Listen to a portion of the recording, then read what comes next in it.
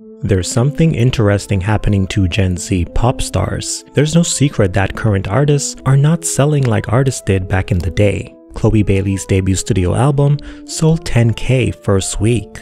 Camila Cabello's last album, Familia, debuted with 27K when her debut self-titled studio album did over 100K first week. Jack Harlow's 2023 Jackman did 33K first week. And we have someone like Normani, who's been teasing her debut solo studio album since 2021 and has been dropping only singles since 2018, and it's obvious that her label fear her album won't sell. In the video I made about Tate McRae, I said the following: what I'm getting is the newer artists can't seem to maintain pop or make it fresh or prevalent as artists like Britney, Katy, or even Justin Bieber did back in their prime. Now, just like a tiger, I've changed my stripes. I don't think Gen Z artists and artists under 30 aren't doing a good job.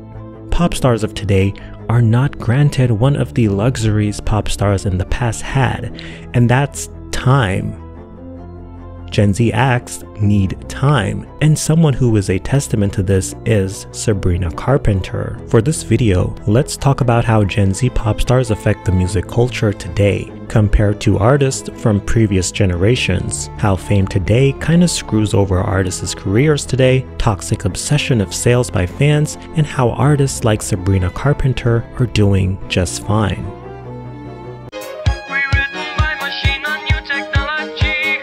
Long ago, before the rise of the internet, people actually bought music. The music industry made its profit from selling musical compositions on sheet music, and this analog format dates all the way back to Jesus days, back when people wrote on stones and shit, cue the medieval music.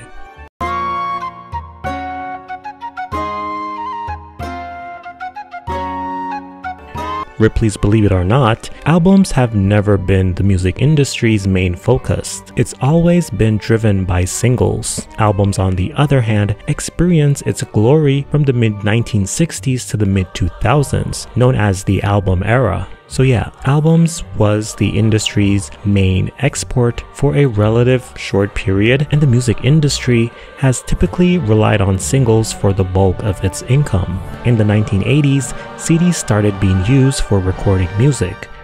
By the 2000s, people slowly started to shift away from CDs due to music piracy and the rise of the machines. The rise of the internet, due to a little peer-to-peer file sharing app called Napster, which is basically the catalyst to the streaming era that we are all in right now. After the music industry recognized record sales started to dip further in the gutters, they tried their best to save it, and the decline slowed down a bit until around 2005 when it just nosedived into the abyss, as other illegal file sharing platforms like LimeWire and New Tech, iPods, and the iTunes store for digital downloads started to take over. And if you're wondering what happened to Napster, well, they got the shit sued out of them for copyright infringement. While they were being sued, the damage was already done. The industry was in shambles, and then here comes Steve Jobs with an offer the music industry couldn't refuse. New media kills old media.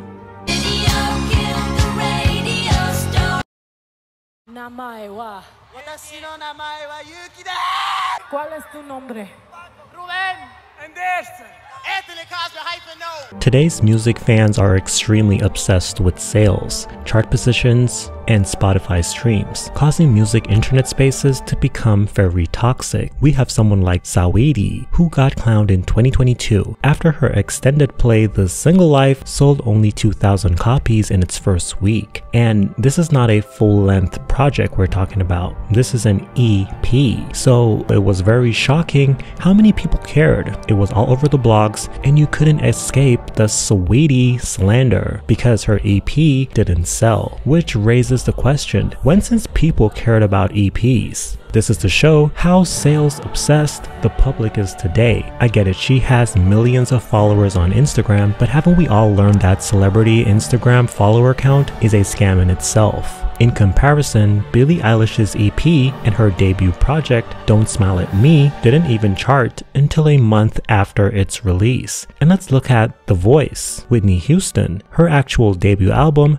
with all those good songs, All at Once, Saving All My Love for You, and Greatest Love of All debuted at number 166 on the Billboard 200, but the album went on to sell 25 million copies worldwide. Would you clown Whitney Houston right now after hearing her debut album had low sales initially? Sales do not define great artistry, and I'm not saying Saweetie is the best artist or anything, but she's still an artist, and it shouldn't be this serious for these parasocials on the internet. It's weird to be obsessed and clowning people you do not know because their albums flop. And I'm not saying we can't talk about it or have conversations about why it happens, but to think it's cool to say, oh, your album did under 100K first week, so that means you're not a good artist. What?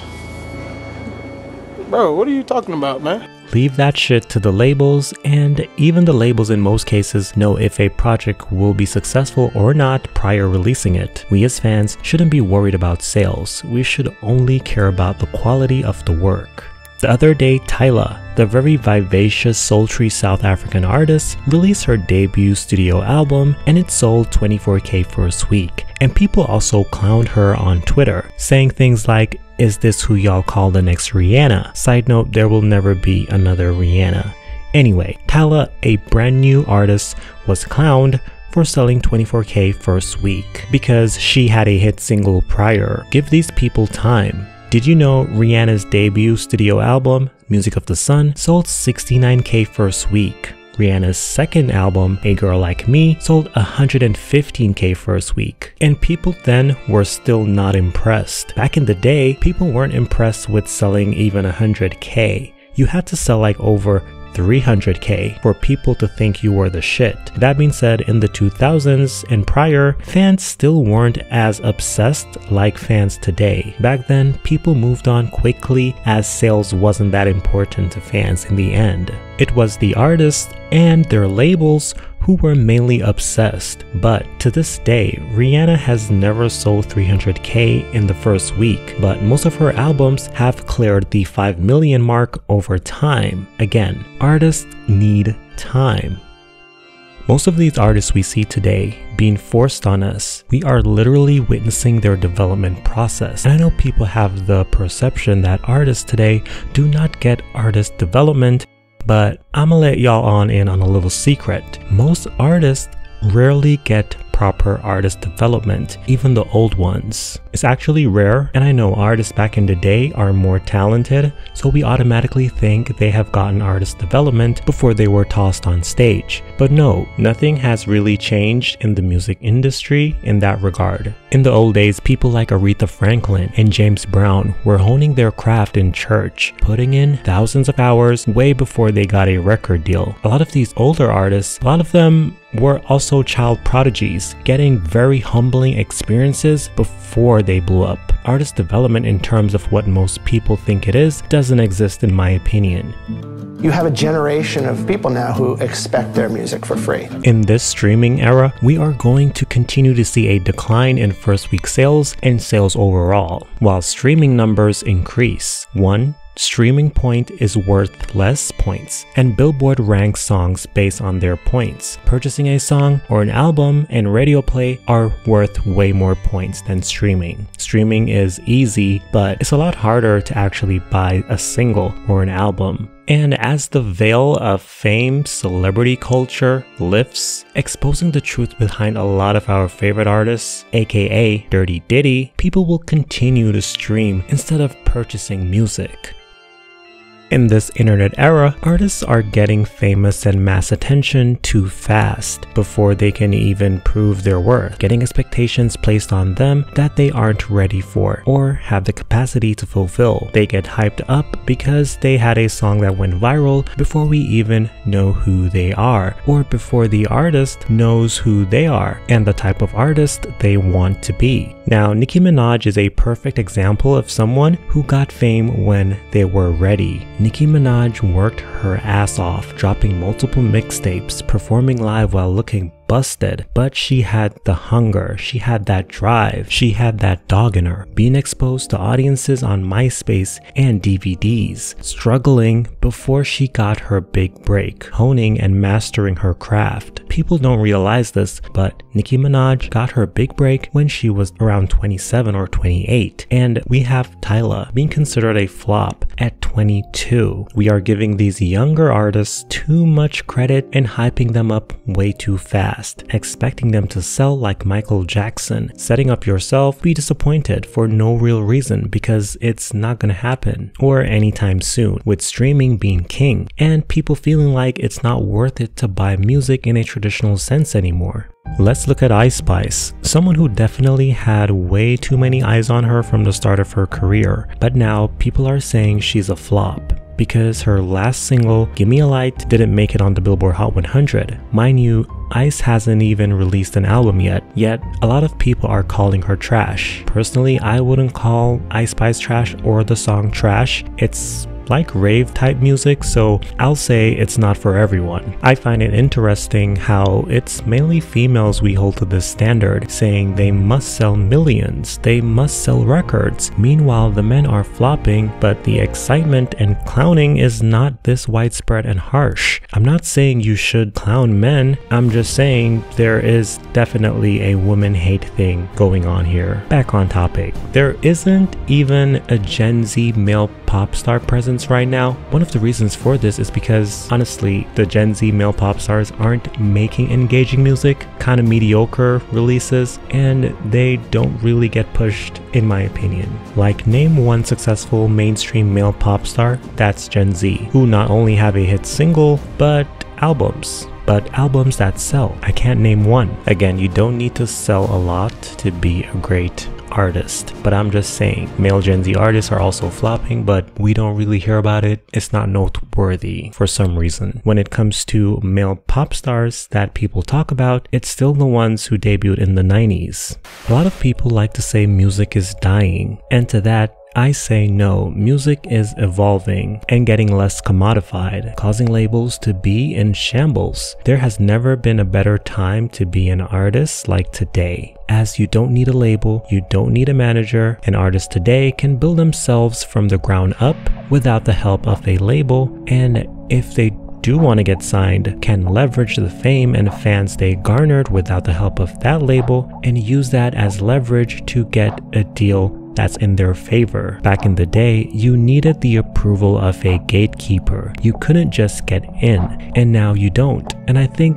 that is an amazing thing because music belongs to everyone. Now, labels are scrambling, that's why they are signing as much artists as possible, and also buying already established artists' catalogs. These artists that go viral fast, not because they care for them, no, they just want a piece of that viral song. If it was only up to the music industry, they rather own every piece of music created. And a lot of these DIY artists thinking it's a good idea, but they can't release when they want to, and have to wait for the label to tell them when.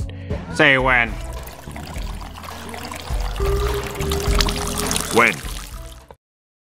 The greatest thing a new artist starting out in the mainstream can have today is the ability to put out music and not have a lot of expectations on them to sell. To put out music that doesn't chart, doesn't sell, and not get heckled by the internet or the media for it. An artist who didn't get a lot of these flop conversations surrounding them in turn working in their favor in the long run is Gen Z pop star Sabrina Carpenter. I first discovered Sabrina Carpenter in 2021 when the world was on lockdown due to the pandemic, and because Sabrina's song, Skin, was a response to Olivia Rodrigo's global hit, Driver's License.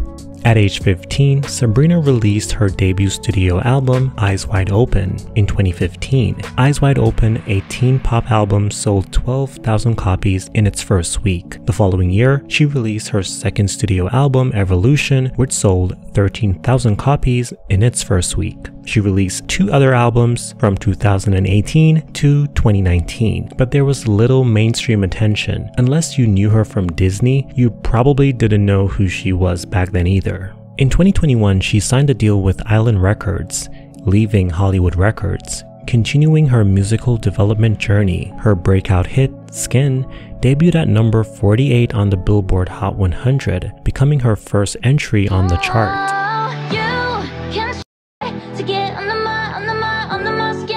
The singer released a few more singles that were not chart successes, but they showed she had artistic range without doing too much, one of those songs being Fast Time.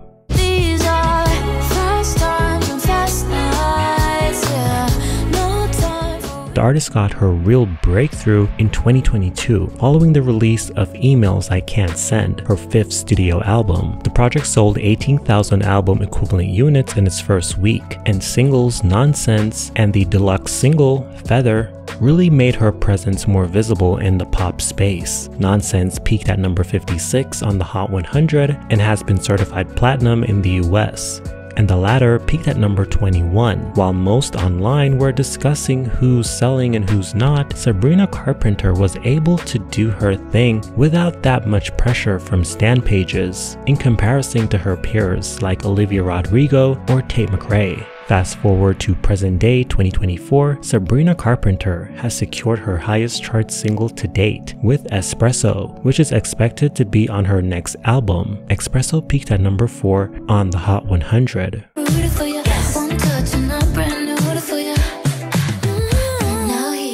I think the music industry is headed back to the singles game format, and nothing is wrong with that, as the music industry was built off singles, not albums, and we all need to understand this and give new artists a chance to release whatever they want and not to hastily put them on a pedestal. Moral of the story, let these artists breathe, stop sweating their ballsack. Some of y'all are doing way too much behind your parasocial account on social media. It's not that deep.